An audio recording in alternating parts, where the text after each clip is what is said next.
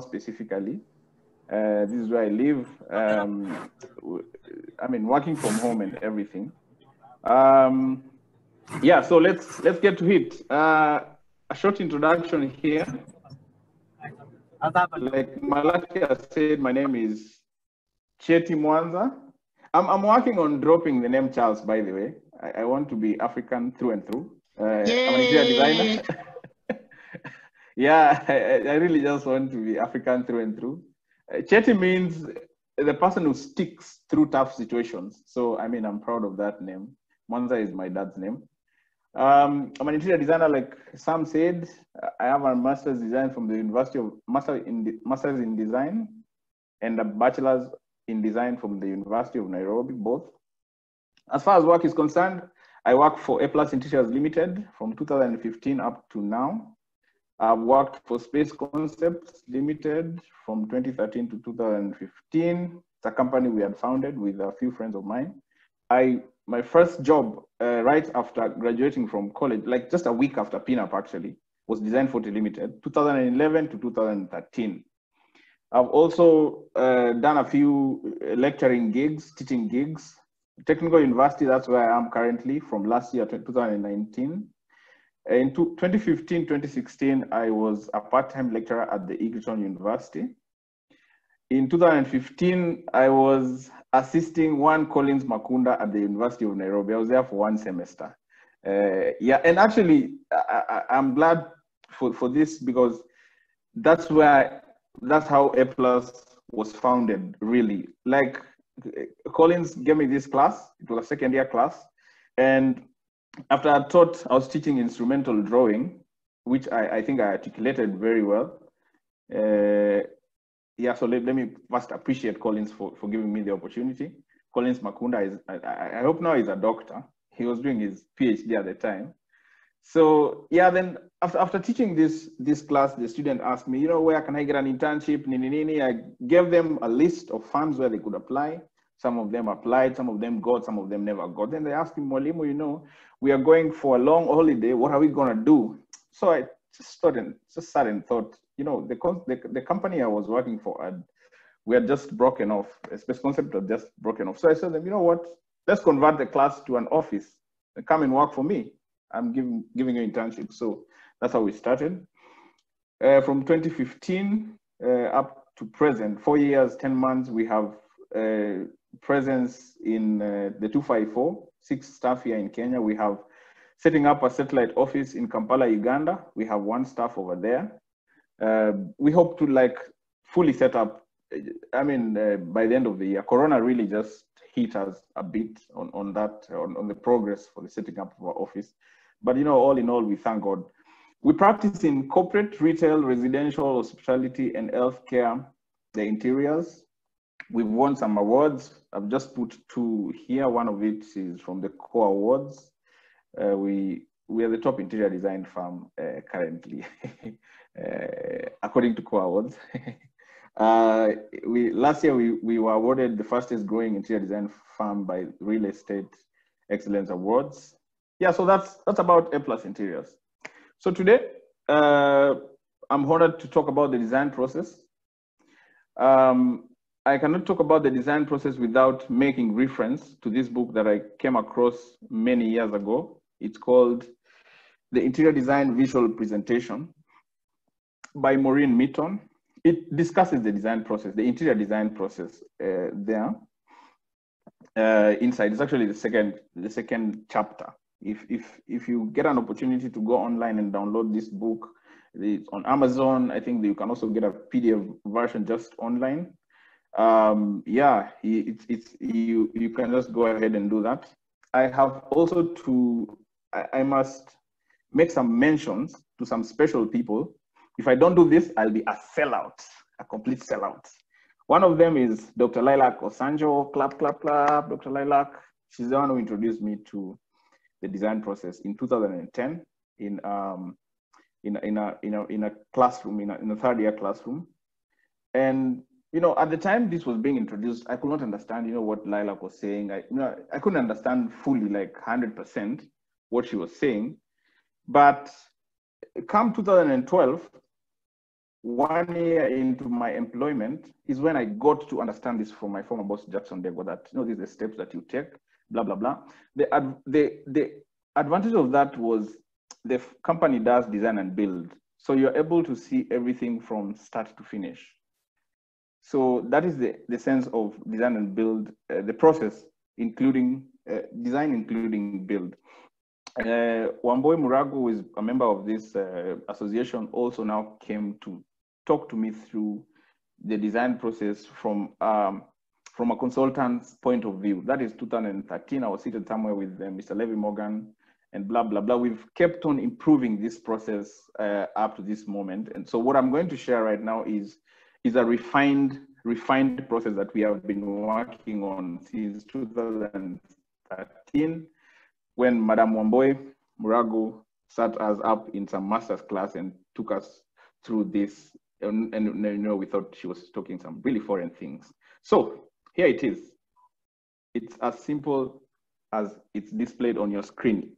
The design process is a 5-stage, it's just a 5-stage process, really. 5 stages. Stage number 1 being programming and pre-design stage. Step number 2, or stage number 2, is the schematic preliminary design stage. Stage number 3 is called design development. Stage number 4 is called construction documentation. Stage number 5 is called construction administration. You can call it implementation. You can call it supervision. You can call it mjengo. You can call it whatever you want to call it. But that's the last stage. You hand over the job. The client gets to their space, and boom, boom, boom, you get your final payment. So let's dissect this from stage number 1, programming. So what really is this programming pre-design stage? So I've taken a sample project that we did last year, September. It's an office project, a tiny architect's office project at Galleria Mall in Karen. Those of you who are familiar with that mall. Yeah, so it was actually it's not Galleria. It's a building opposite Galleria. It's a Curvilinia building where there is AAR. The next is another bigger mall coming up. I've forgotten the name. It's a sort of a Curvilinia building, and so our client was taking space here.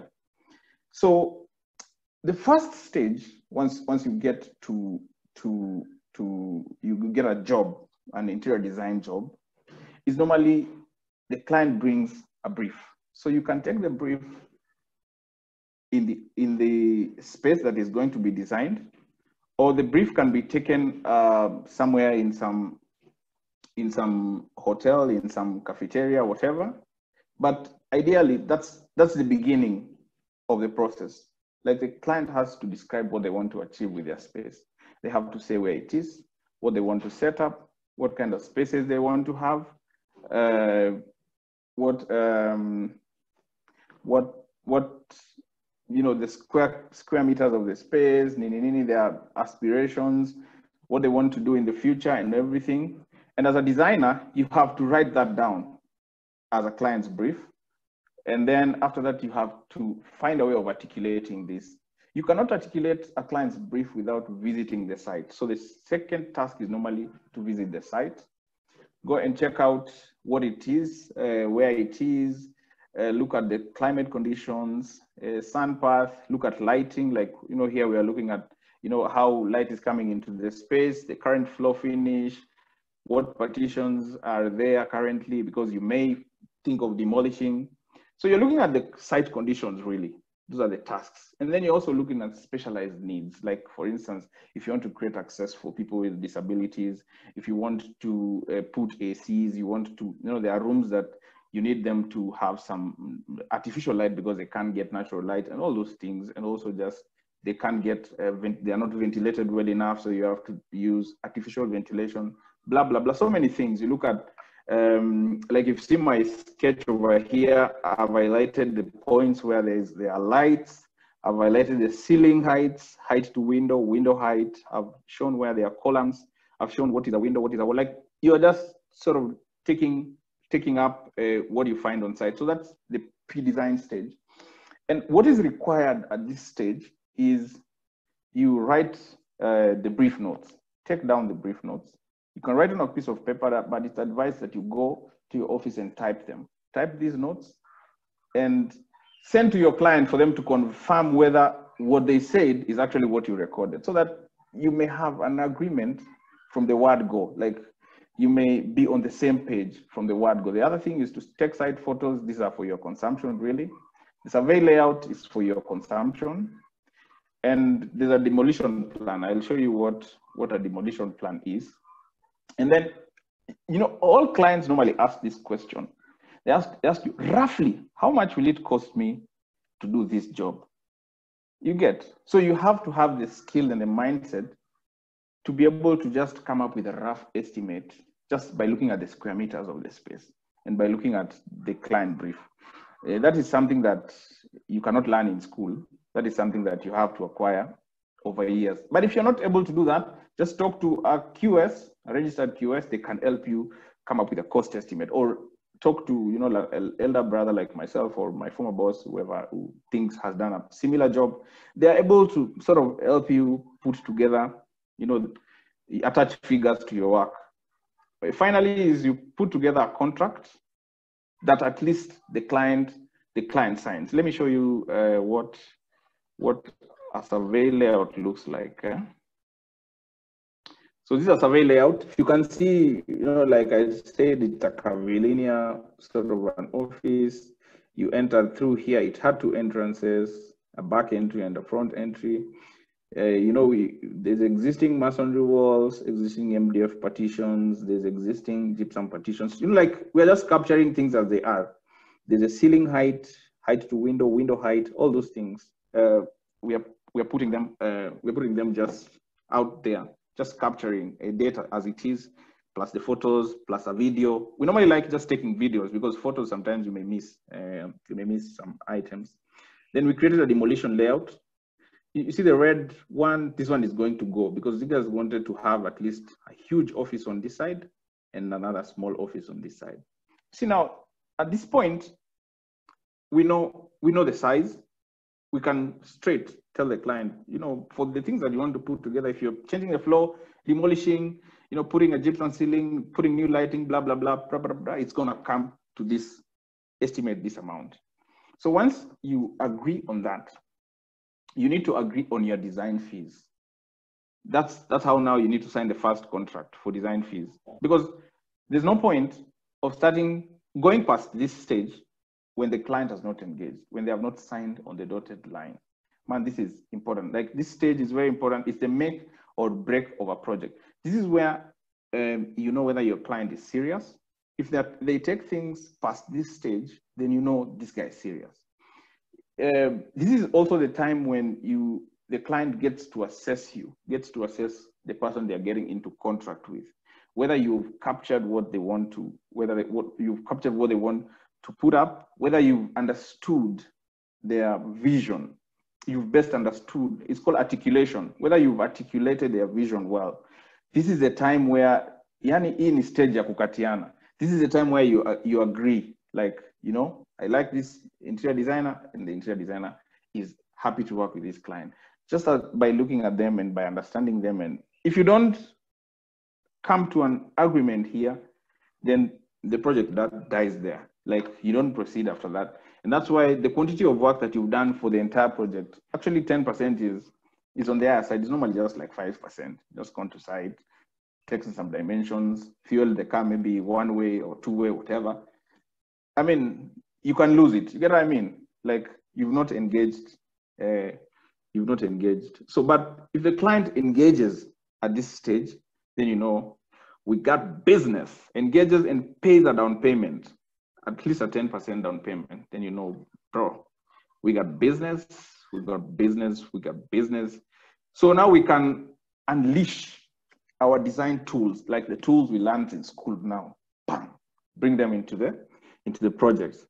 Earlier, we were just like sketching, just talking, you know, like just having coffee, nothing serious, nothing non-committal, yani.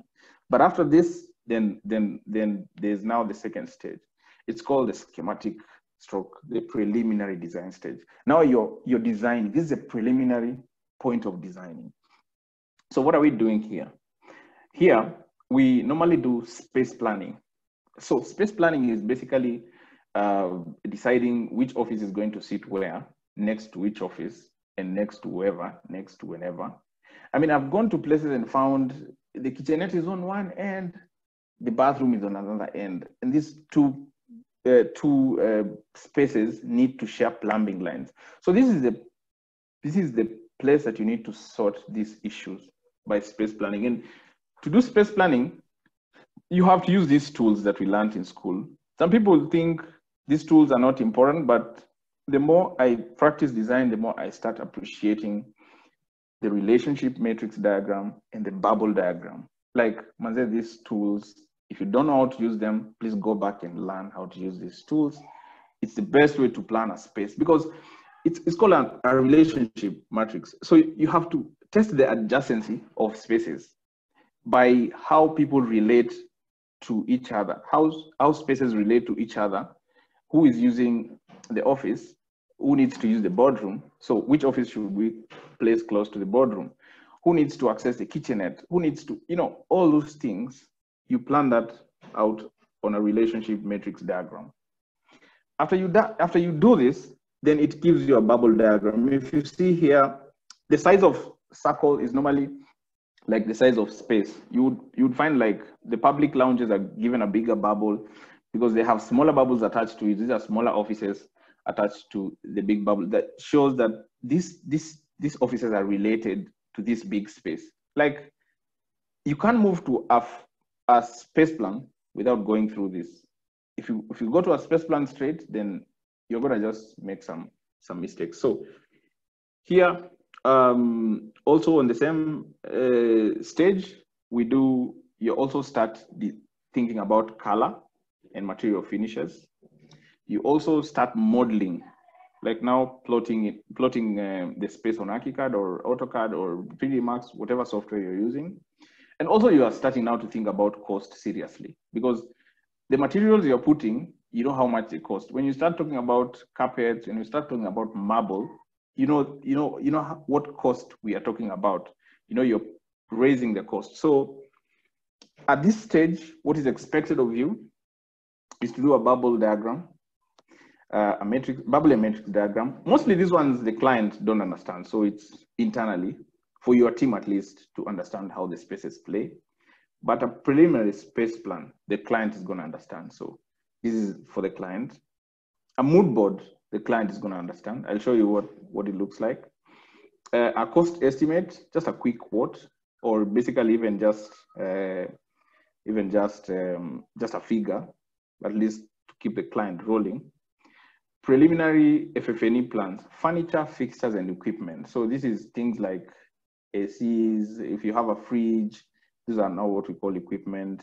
Furniture, what are the sizes of mostly furniture that's going to be bought and also furniture that's going to be fabricated. We need to start knowing their sizes at this point. At this point, we're also doing small, just preliminary sections and elevations. Not really serious ones, but just preliminary ones, looking more like sketches. And we are also doing the preliminary 3D images, just to show the client the visual, how it's going to look like. So the percentage of work, really, if we quantify, it's like 20% if you look at the entire picture. So yeah, so if the guy paid 10% down payment, after you present this, they need to give you some 20%. So anyway, this is a space plan. We are planning spaces really, like you can see there's a reception area.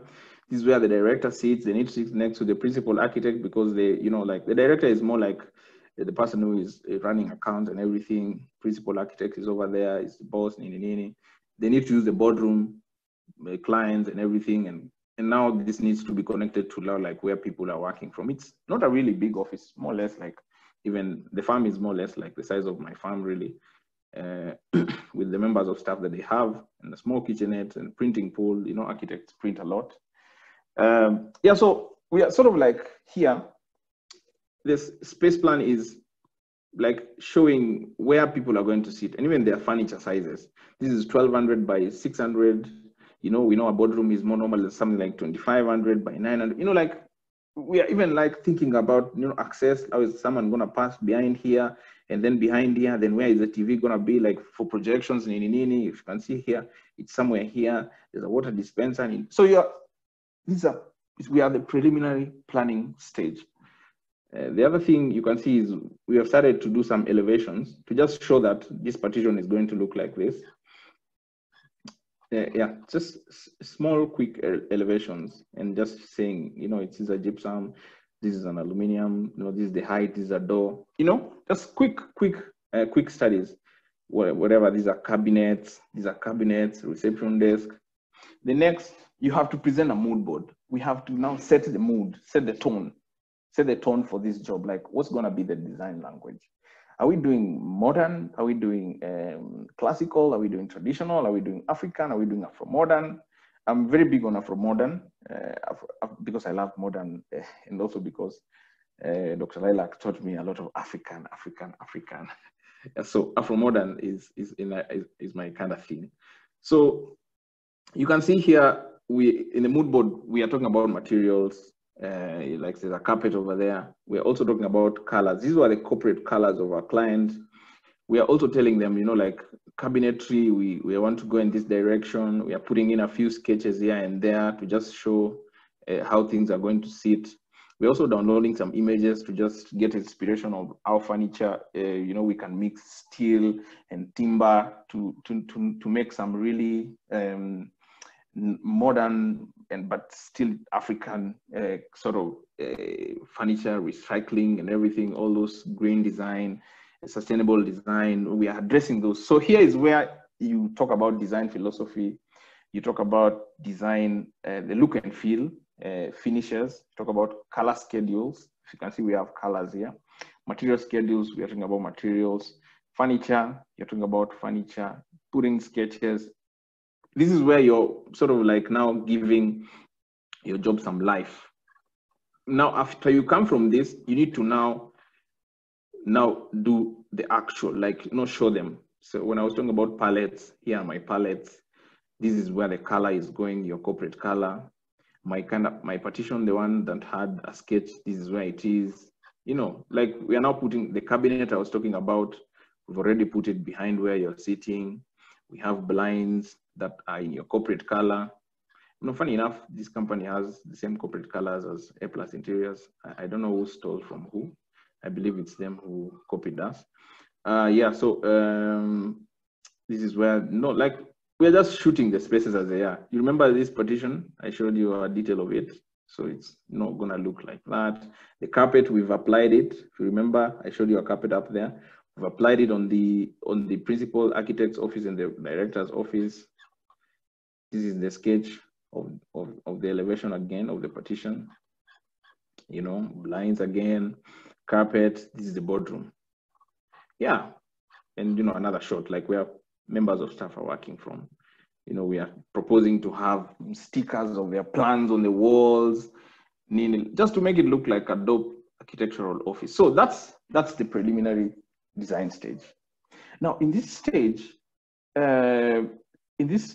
just know that you're not going to nail things at one go. You're going to revise a lot of things.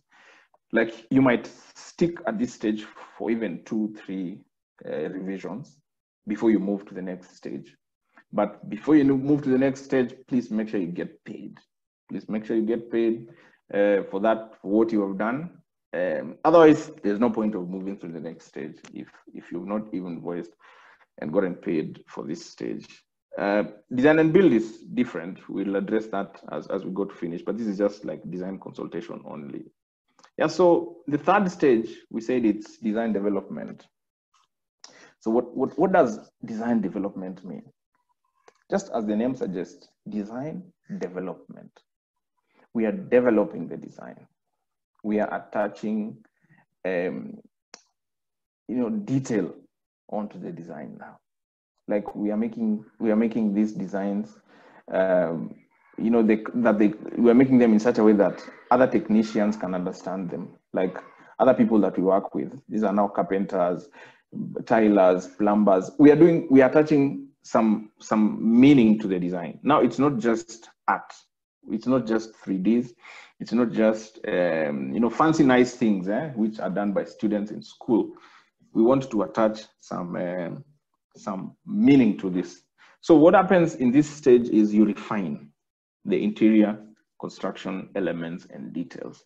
So you refine this by going back to just sketch again and be sure that this is going to play the way you wanted it to play. You also start now putting dimensions and calling out the materials. Just that I cropped this, but we had talked about what material this is going to be.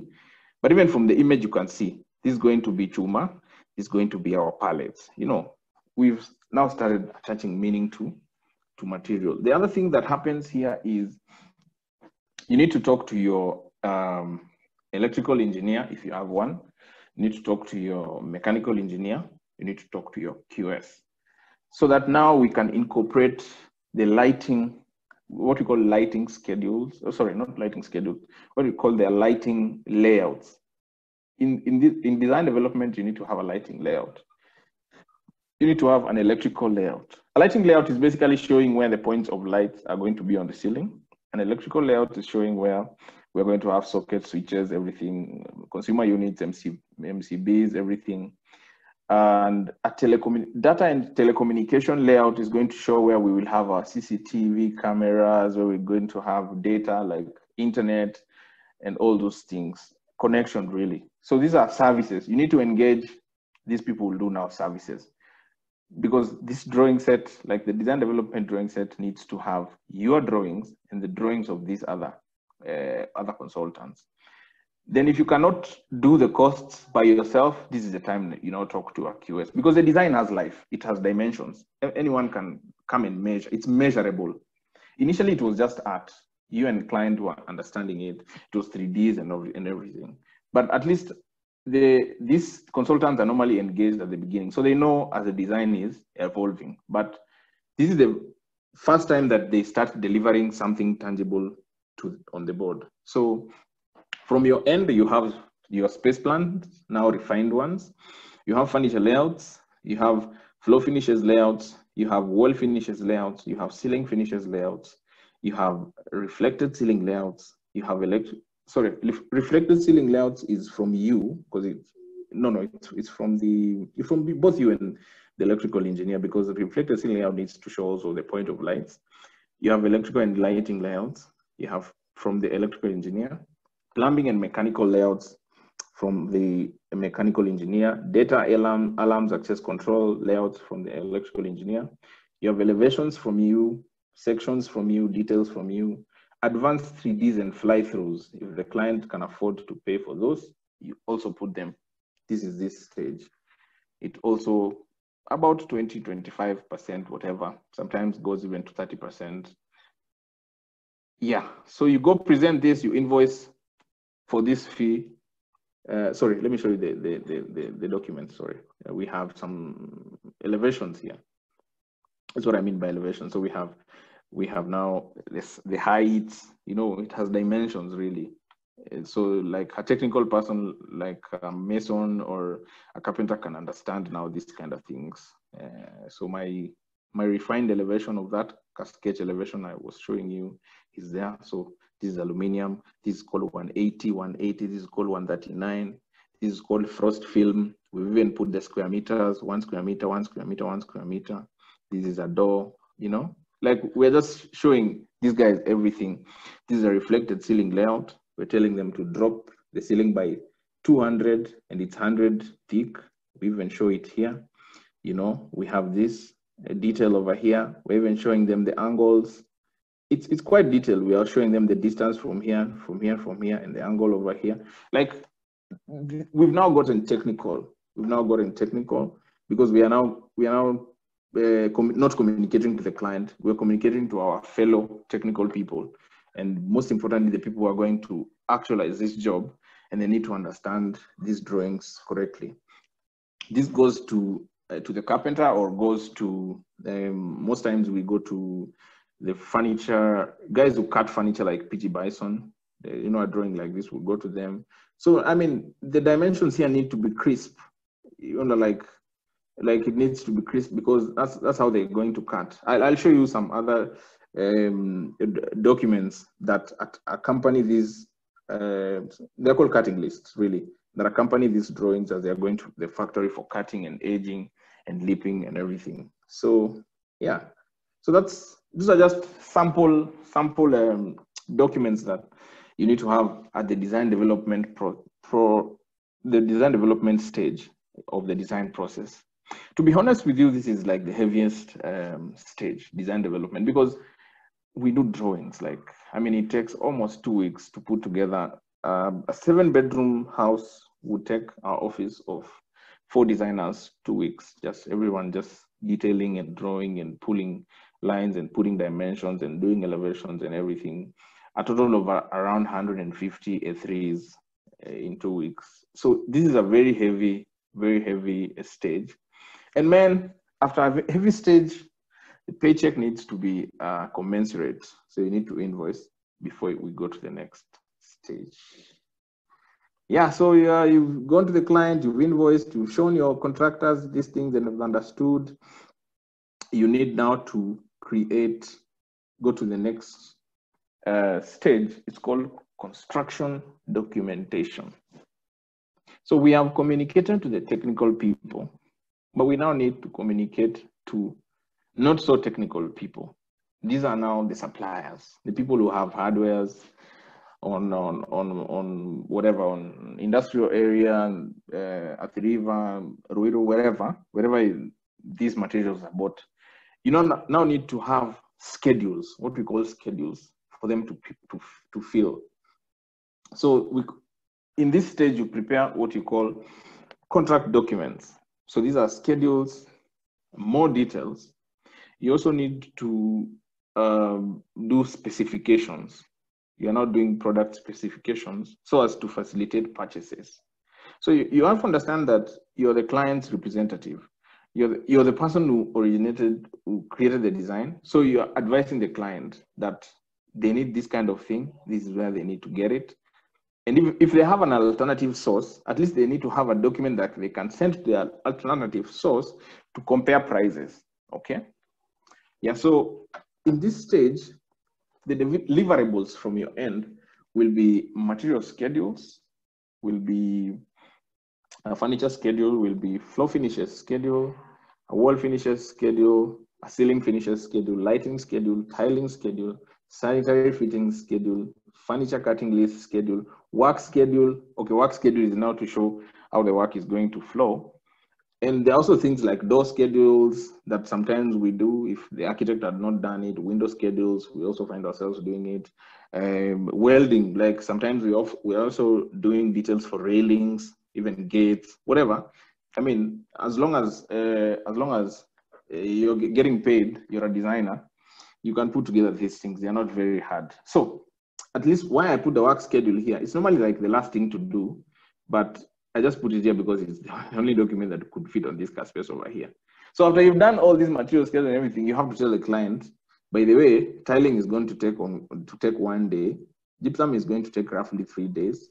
Installation, that is now. I've talked to the electrical guys. They're going to be on site for 2 days at least. Aluminium partition, they're going to take about 4 days. You know, like we have to break down this thing to achievable goals. Like the client wants to know, when can I move in? So our client here was really pressed for time. They wanted to move in 2 weeks, blah, blah, blah. Of course, sometimes these things never happen. This one ended up stretching to about 3 weeks because of course the client changed a few things and also delayed some financing at the point of the project. But at least it's good to have a fixed schedule and also for everybody on board to know what is happening. You know, you also have to know that you're not working on this project alone. You're working on this project with your other members of staff and your project managers and engineers and whoever. They need to have at least something to know. At least on the 10th, these guys will be doing gypsum, so I can come in. Even if, and then I'll ask them, you know, like, have you done the gypsum, because I need to come and run my cables. You know, something like this. This helps the team work in coherence. And remember, as an interior designer, you're the leader of the team, so you need to make sure that everybody is working coherently. So some of the documents we have like 5 minutes. Okay, fine. Some of the documents that we have here is things like gypsum schedules, like this is what you use to go and buy gypsum. We have wall finishes schedules. We have tiling schedules. These are now like schedules. These are cutting list. It's a PG Bison cutting list. What else? Yeah. So that stage is done. Now we go to the real work. This is construction administration. This is my friend's favorite part, Mr. Levy. This is now when, like, if you're the consultant, then you will be doing periodic site visits to make sure that work is going according to drawing and to make sure that people are following, and also that there are changes that happen on site, really. If this was design and build, then you have to supervise this thing through and through. You have to be the one buying materials, blah, blah, blah. Like, it's really tasking. So what is expected of you here is at least to have minutes. Whenever you have a site meeting, please just have minutes. And what we call, people who are going to deliver these things, like assign people some things that we need to tile one floor and so is going to do it. Progress reports and things we call snagging lists. Snagging lists is the small things that have been forgotten that need to be fixed. Yeah, so this is construction administration. It's very simple. It's just managing the construction till the end. And then at the end, you have a final product. So these are pictures of this project that we did. That took 3 weeks, my friend, instead of 2 weeks. So it's an architect's office. You remember this sketch somewhere? You remember this wall somewhere in my drawings? You remember this partition? Yeah. Of course, you remember this one. That's the office. Of course, you remember this crazy cabinet in the CEO's office. And boom, we are done. Go invoice for the final payments, get paid, thank God, go home. Thank you very much. Yeah. Back to you, Michael. Sam? Moderator, Sam? As we wait for Sam, I look forward to discussing about how to charge for design, at least with other professionals, so that people can know. So that I can just keep measuring, you get paid, you get paid, you get paid. We need to sort of also know how we come about these charges. Yep. Thank you very much. Charles Chetty. I'm still waiting for Sam. Sam, are you with us? As we wait for Sam to come in, if you have any question, you can send it through our chat so that we can give you a chance to ask a question, or we can direct the question also to other designers in the house concerning the design process. Sam? Sam? Just continue. I think we've lost him. All right. Anybody with a question?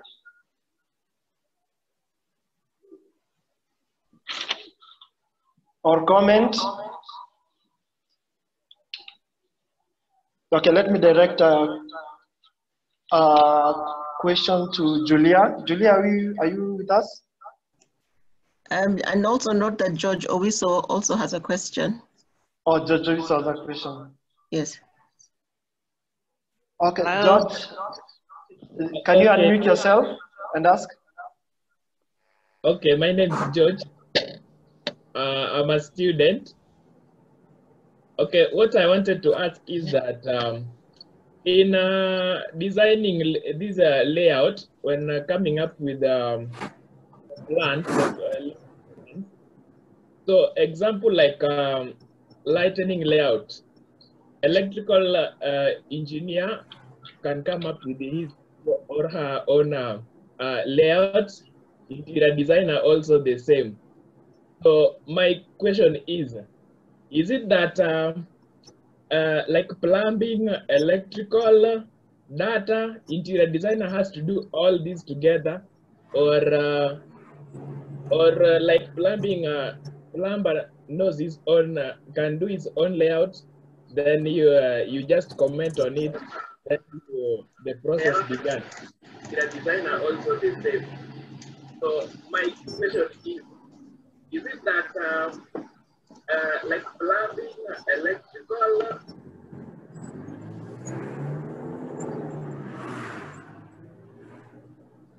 Thanks, thanks, George. Can I respond, Mike? Yes, go ahead. Go ahead. Ah, fantastic, George. Thanks for this. First of all, is as an interior designer, you will not do a plumbing layout. That's not your work. But you will have made provisions for places, things like sink. You get what I mean? Like in your layout, you will say that this is a kitchen. I need a sink here. So what you sent to the mechanical engineer is just the dimensions of where you want your sink. Then they are going to do their layouts. They're going to figure out how to bring water to where your sink is, okay? You're the one to say where you want the things because you're the interior designer, you're the one who did space planning. Same to lighting, you're the one to say that I need light here and I would love a chandelier at least in the middle. Then I would love to have maybe 4 lights around the space and maybe a hidden light. Then they will advise if 4 lights is too many, if depending on the wattage and everything. From there, they will come up with a layout, but at least you will have given a guidance. So yesterday I was on site with an electrical engineer and we were just comparing notes. Like he's looking at what I provided and he's looking at what is provided to just match, to ensure that what I want to have, because at the end of the day, as an interior designer, it is your responsibility for the appearance and the aesthetics of your space and the lighting. It's your responsibility to create lighting. But these engineers are enablers. They enable you have water, they enable you have power. Because for you to light, he's going to figure out how to do the cabling from the consumer units. You don't care how the cabling came there, but he's going to provide those ways, tell the people to hack nini.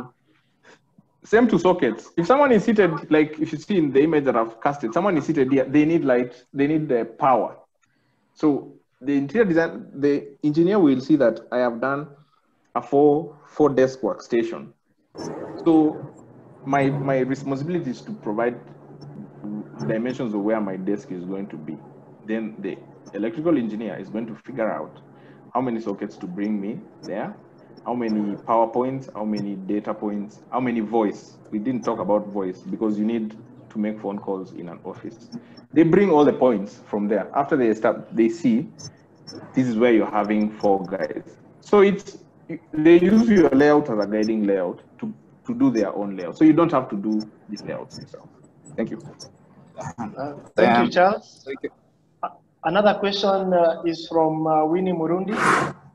Sorry, Chair, welcome back. We are taking questions. Winnie, she's asking about costing. According to your presentation, you charge after each stage.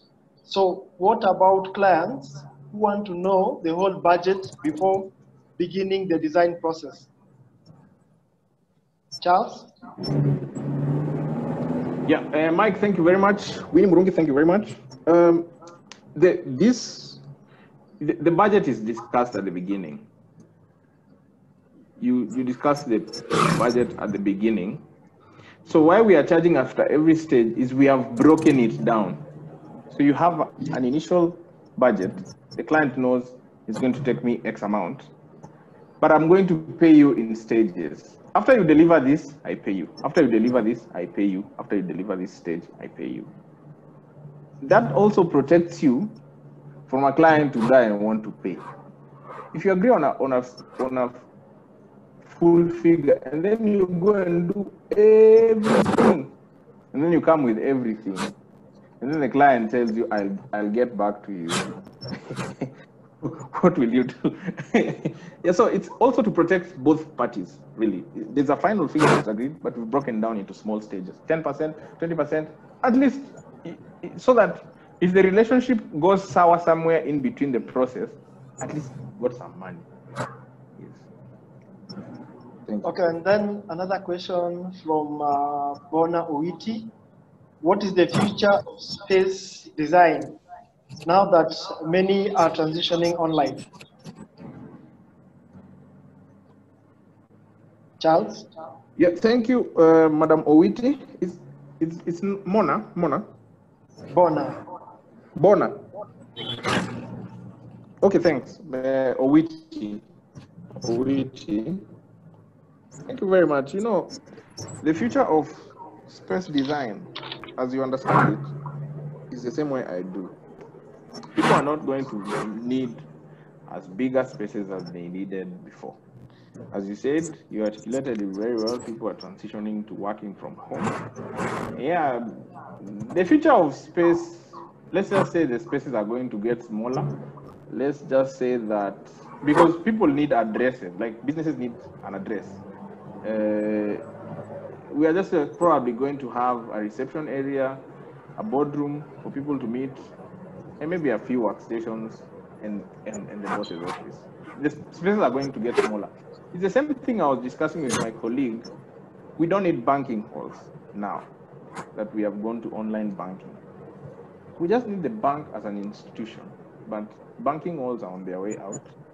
Same to huge offices, they're on their way out. Actually, I read an article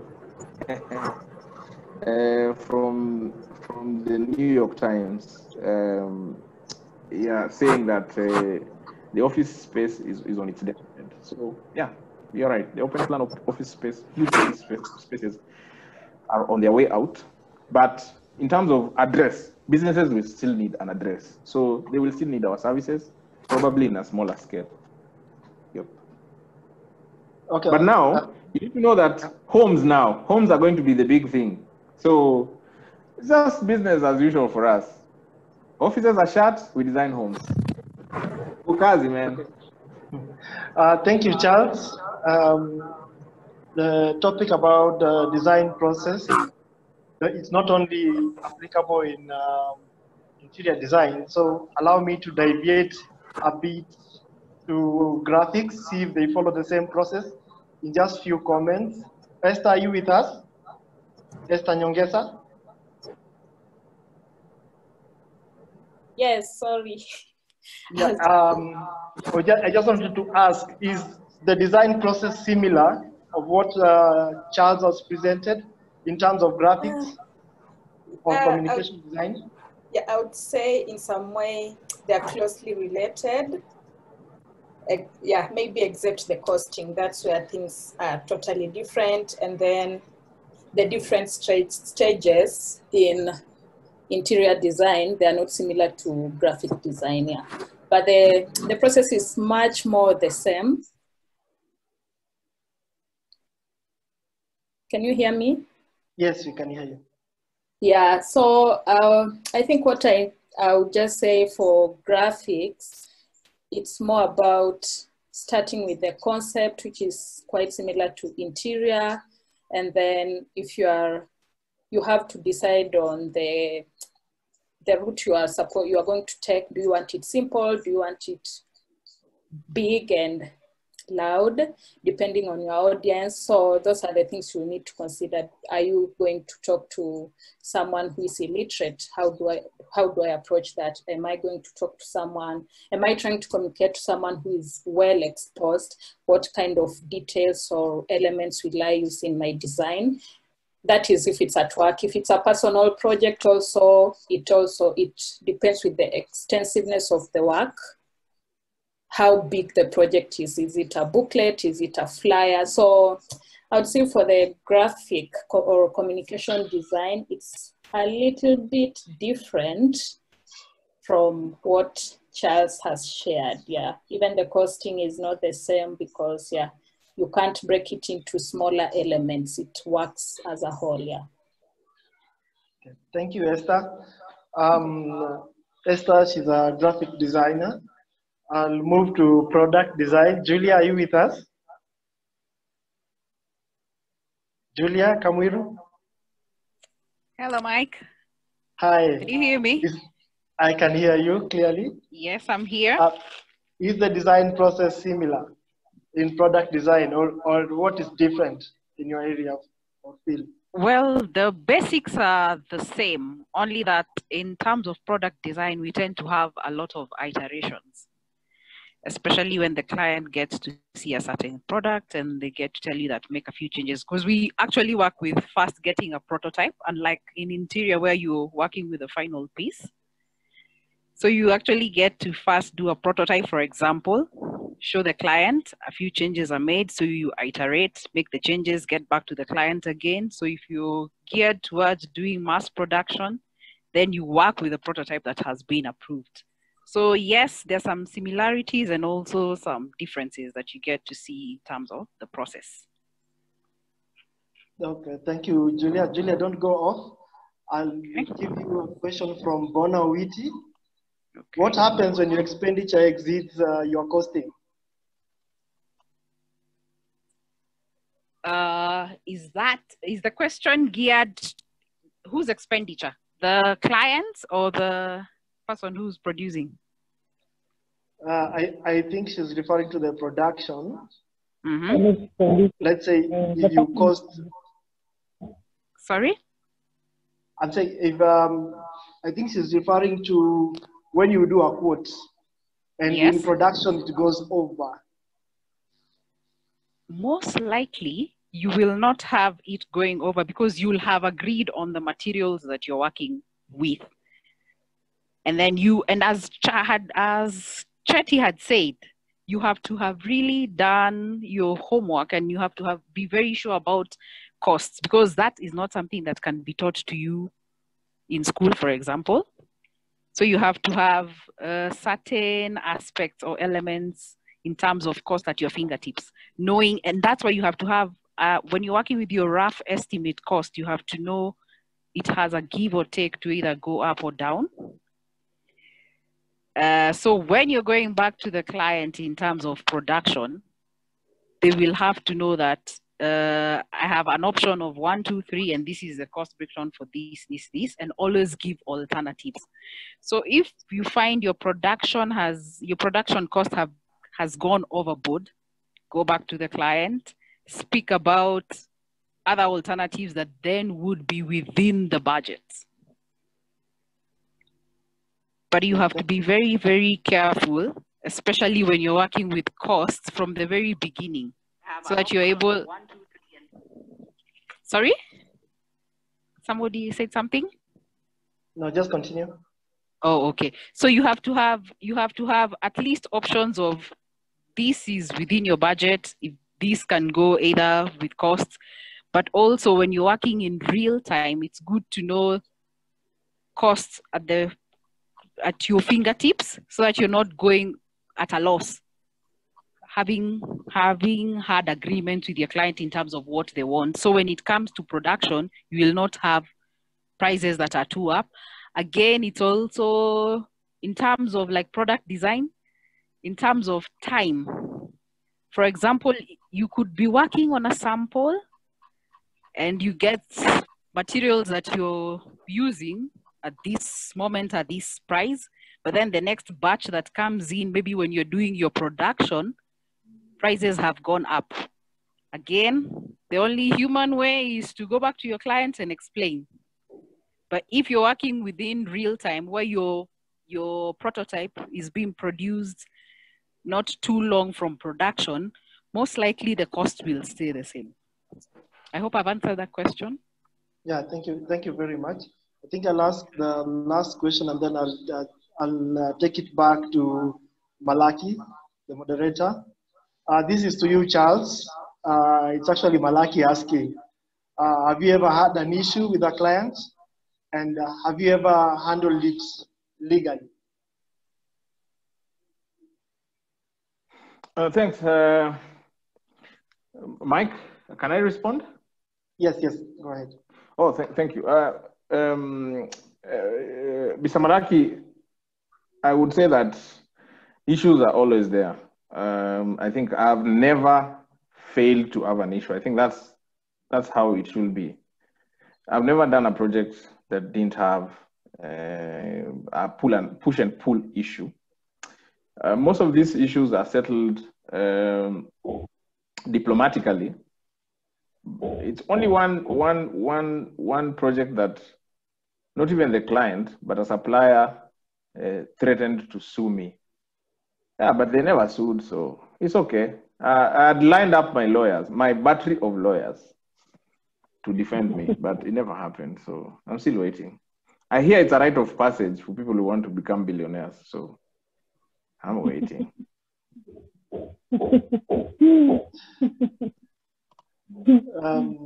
Malaki? Hello. Hello. Thank you so much. Thank you so much, Mr. Charles, for that comprehensive and awesome presentation. As far as the design process is concerned, you've done well. And personally, I've learned, as I mentioned when I was making my introductory remark, that learning is an everyday experience. I've learned from your presentation, and whatever information has come in is quite awesome. And given that we still have time, I'd like us to take more questions.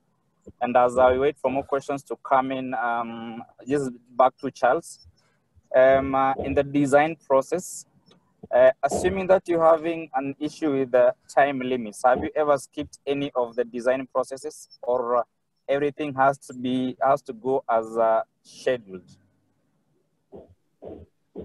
Yeah, thanks, Mr. Sam, for that question.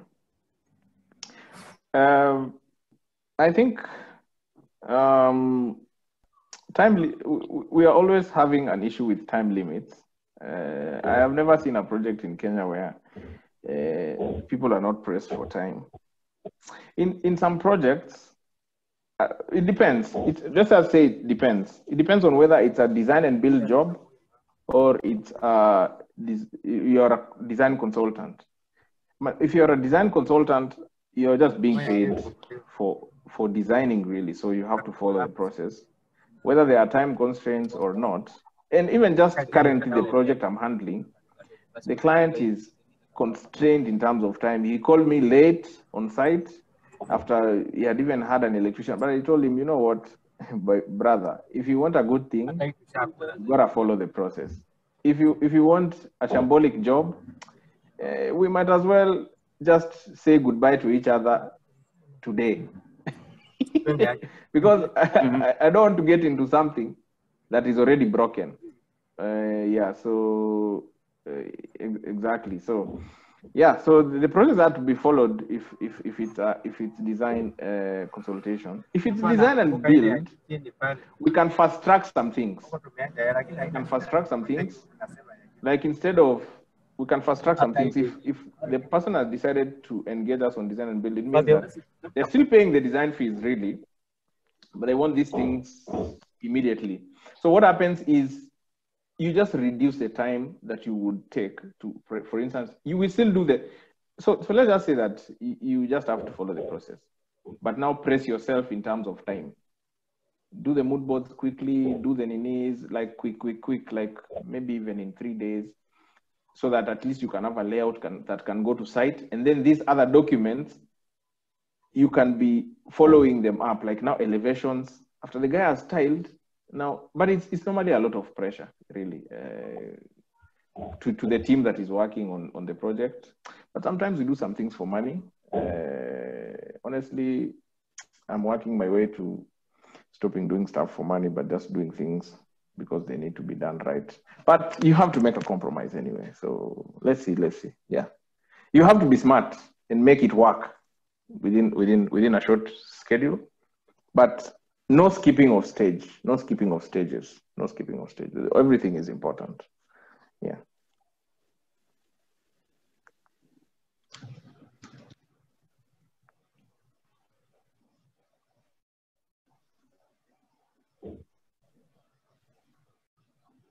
Malaki?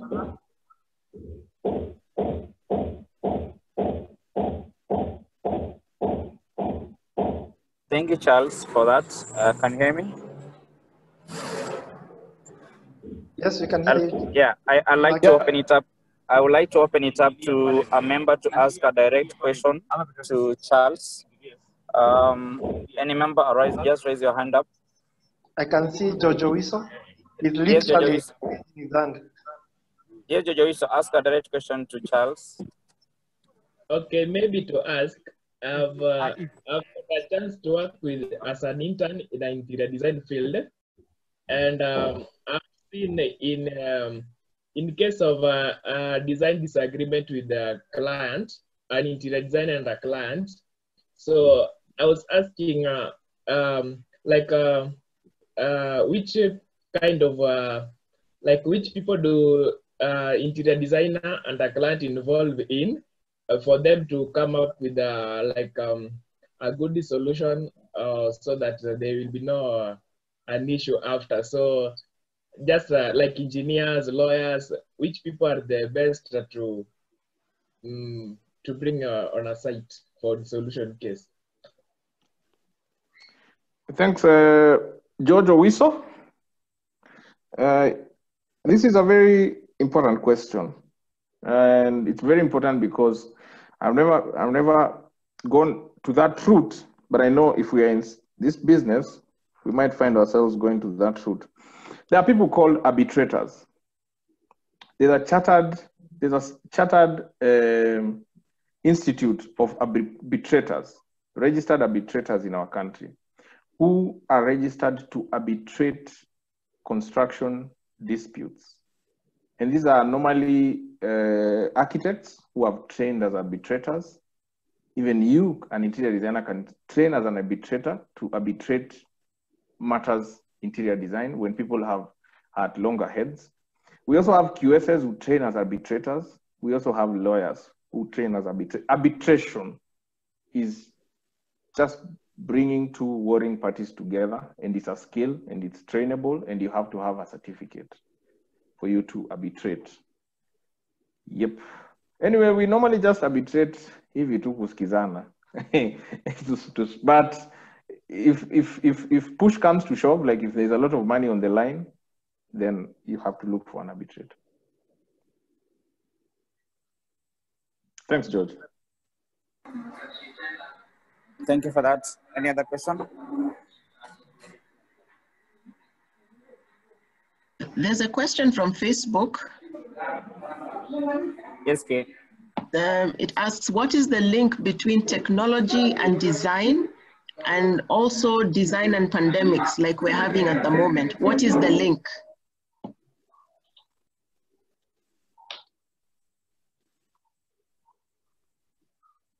That's for me? Yes, please. Yes, or any other designer. And maybe you answer and then we throw it to Daktari also.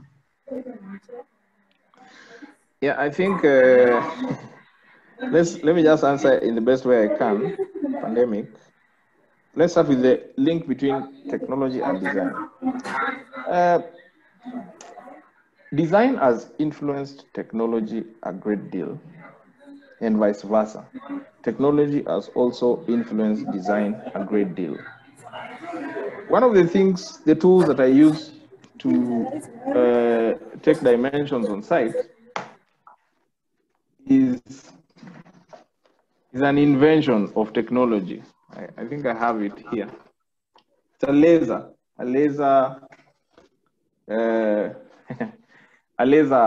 this thing. I mean, this is technology influencing design. It's a link because 10 years, when I was starting the business, we were using a steel tape, yeah? And to take dimensions on the site, it was a whole day job. But is it just yesterday, on Tuesday, I was on a site just for 1 hour, and I took dimensions of a 7-bedroom house, just using this small thing. So it's in many ways, the link between design and technology is in many ways. And you know very well that the people who are in technology, who are influencing technology, are also designers, product designers. The Apple's product designer, I'm forgetting his name. Yeah, I'll get the name and shoot it to you. He's a guy who who came up with Apple iMacs. It's called Ivy. Yeah. Jonathan Ive. Yeah, Johnny Ivy. Jonathan Ivy. Yeah. Jonathan Ive. Eh? Thanks, Wamboy. I can see you. You know, designers have influenced technology a great deal. A lot of the people who are the forefront of technology are also designers, product designers, and gaming is, you know, like a virtual reality thing, and that my friend Melissa does. So I mean, they're designers in technology, a big deal. How pandemic is going to shape design in the future? We've discussed this a lot in several forums. Madam Wamboy and Mike Muya know that it's going to change the way we design, really, because we need to now give a lot of space to living spaces are going to change because people are going to live more indoors. The way we entertain guests is also going to change. I remember Wamboy telling us about the front porch. We are going to see the return of the front porch, where you entertain guests without them coming into the house because of social distancing, really. Wakuje, someone is dropping a gazette, whatever, they come over there at the front porch, drop it over there, vamos. We are going to have a big importance of the back garden. Like, not the back garden is going to be the kids' play area. You are going to need a back garden, a private back garden. So we are going to see a lot of changes in terms of the way people live.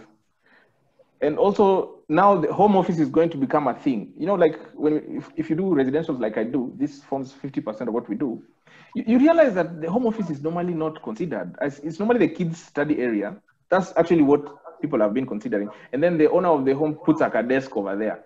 You get what I mean? Like, I have a desk here when my kids are starting. I don't use it that much. Now, home offices are going to be a big thing because people need to work without their kids interrupting them.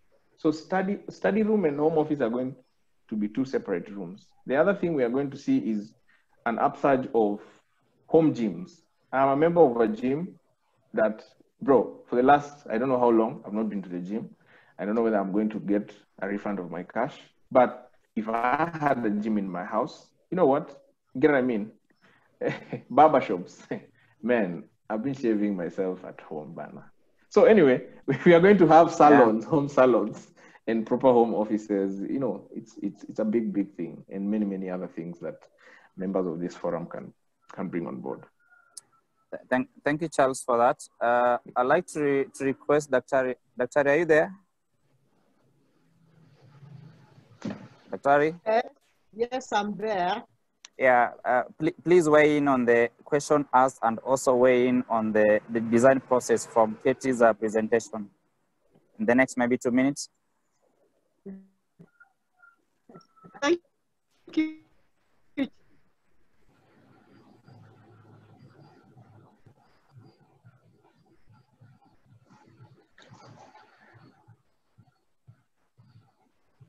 We seem to have lost Daktari. Her audio has gone off.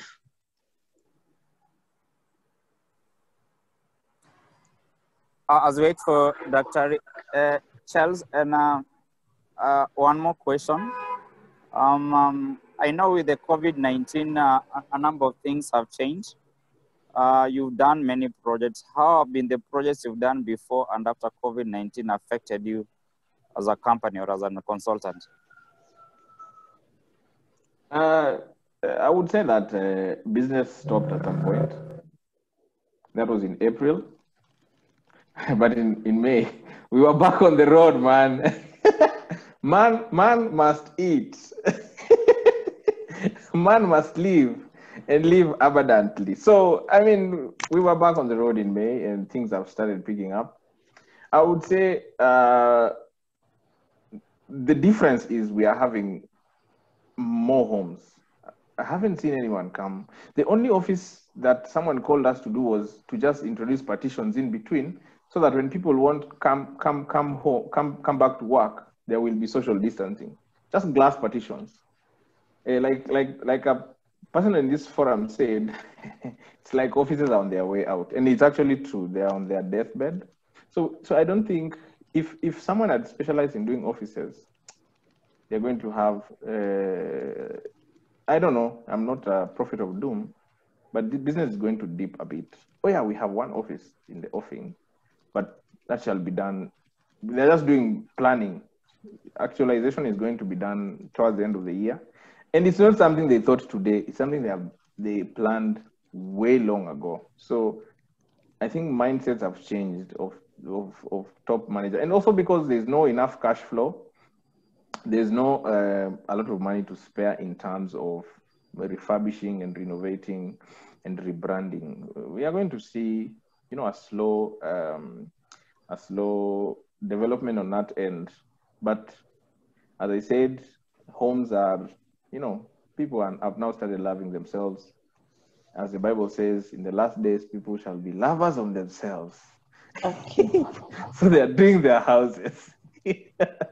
Yeah.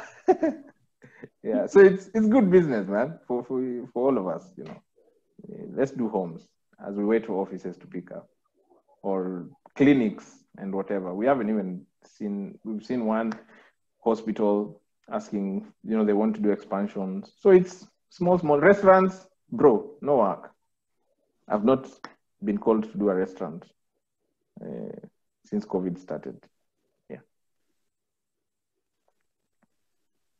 Or hotel. Hotels are closed. So boop, we chill, we wait and see. But as we wait, we do homes. Chair, can I come back in? Yes, Dr. Now you're clear. Continue. You see what technology is doing to me now? Huh? It just decides that I've talked enough. Before it decides to do the same again, I want to say this to designers. Technology is not supposed to replace creativity. Creativity is creativity, and you use technology to fast track or to accelerate in prototyping or in changing minor adjustments and manipulation. But the designers need to focus on their creativity so that technology can be used to manipulate whatever their ideas are. Many times we are seeing a lot, not a lot, some designers use technology at the expense of their creativity. You need to invest in your creativity.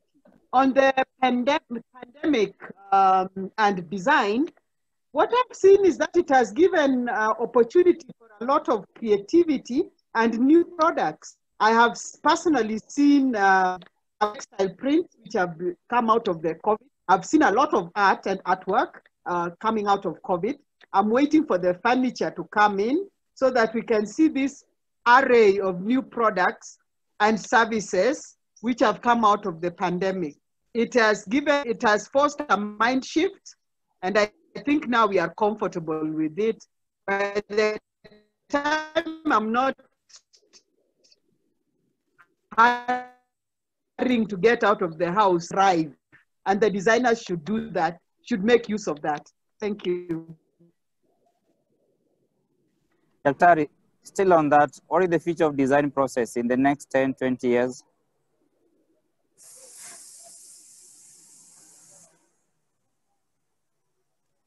Dr. The design process is going to be accelerated. But that training designers, we have to focus on the pre-design process. As Katie was alluding to, let's have our own, let's have our culture, let's know our Africanness, and quickly translate this into products and services that people can use. The design process is going to be collapsed into a very short time after the pre-design phase. That's my view. Okay. So we have to change the curriculum. Okay, thank you so much, Dr. Ari, for your insight and contribution to us at today's discussion. maybe I'd just like to warn our audience, a student. Do we have a student in the house who wants to ask a question, the last question before we wind up? Student in the meeting?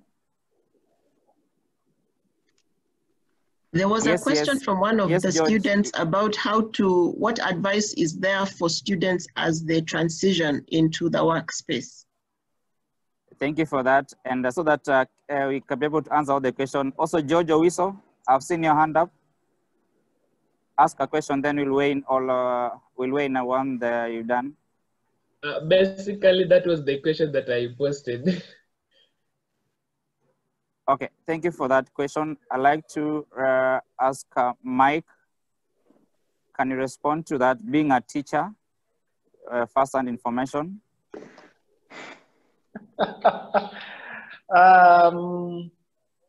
A tip to students who are going into the industry, design is wide. You have to have a broad mindset when you are transitioning into the industry. As you have seen in Charles' presentation, it involves a lot of things. And some of those things are not covered in your curriculum. Some of you are even never ever there in your curriculum. We usually give the design process, the definitions, but the actual implementation is learned in the industry. And I would like to tell them they should not be afraid of getting mentors like Charles Chetty, like Malaki Sam, that they can walk behind those already in the industry to understand some of the areas or approaches that is being used in the industry. And yeah, basically I can say that they need to have a wide mindset. They need to teach themselves, right? You know, in their college or whatever, sometimes it's not covered. So you have to teach yourself. You have to interact with people like plumbers, electricians, even just asking or consulting with them. It will give you the insight that you need when you're entering the industry. Thank you. Thank you so much, Mike, for having weighed in. It's 3:30, and being designers, we are cognizant of the fact that we need to observe time. And I know many are them that really want to ask many questions as far as this session is concerned. This conversation can always continue even after this session. Let's keep interacting even on our Facebook page, on our WhatsApp page. Any question that you think that is relevant to be asked or to be addressed as far as design process is concerned, this is actually the platform we can be able to use so that we can be able to have this particular conversation ongoing even after the meeting. But of great observation and concern, I'd like to take this opportunity to thank Charles Chetty, the CEO of A+ Interiors, who has sacrificed his time to be with us, who has sacrificed his time even to weigh in on matters of design processes. Thank you so much, Mr. Charles Chetty. We really appreciate you as our member. We really appreciate you as a member to many students. We really appreciate you as a guru in as far as interior design is concerned. And I hope the members have been able to learn a lot from this particular session. And of course, this is not the end of it. You can continue even discussing or asking Charles more questions even on his private Facebook page, and of course, even on his private WhatsApp page. Until next time, I think we've done well. Thank you for the members also who took their time to join in. Those ones who've contributed as far as this particular discussion is concerned. Let's keep design on the road. Let's keep design on the move. Let's talk design. Let's read design. Let's practice design. Let's engage in matters concern design, because that is what we've trained to be. Of course, doctors have been trained in their line. Designers have been trained in our line. Let's keep to our line and let's influence even matters design in as far as everything design is concerned. So thank you so much for having been there during this particular session. We've been a number of us, others have been coming in and joining, but as the chairman, Design Kenya Society, it's my pleasure to actually congratulate you for having taken time to be with us. As I mentioned earlier on, these are fortnight meetings. And of course, in the next 2 weeks, we'll be having another session like this so that you can be able to keep matters design the on-the-road and matter design being discussed in each and any forum that you are in. But until then,